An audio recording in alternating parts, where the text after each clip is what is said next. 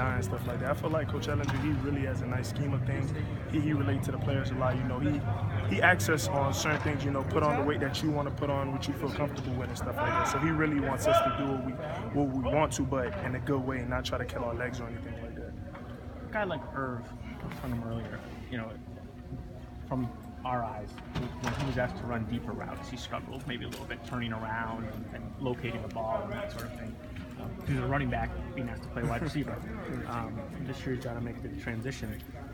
Is he doing anything special to get better? Are you working out with him at all on some of that stuff? Yeah. What are you guys doing? Yeah, man, we come out here, you know, we work out a lot. I mean, I feel like he's an athlete. I know that he struggled with that a little, but just to see the transformation in him, you know, he's a player that catch on to things really quick. I mean, he practiced over this break. You know, I feel like now he's come out here, he's been performing really well. You know, he's been catching over the shoulder passes. So, you know, I feel like with Erv, it's just time. You know, he's gonna catch on to anything. You know, he's not the type of guy to take a month or 2 months. He's gonna catch on real fast. So I feel like as we've been working out, he's been really progressing. I mean, today he came out here, he caught a couple of over the shoulder passes today. So, you know, he's really getting comfortable with it. When you guys work out, is he like throwing me more of those? Like, I need more of those? Like, yeah, Erv is a workaholic. I mean, when we work out, he just say, let me just work on this a little bit more. And when he works out on it, you know, you can see the progression in him. So, you know, he's a fighter, man, and, you know, I have total respect for him, and he's getting better. I feel like he's gonna really he's gonna dominate this season. Where are you trying to get better?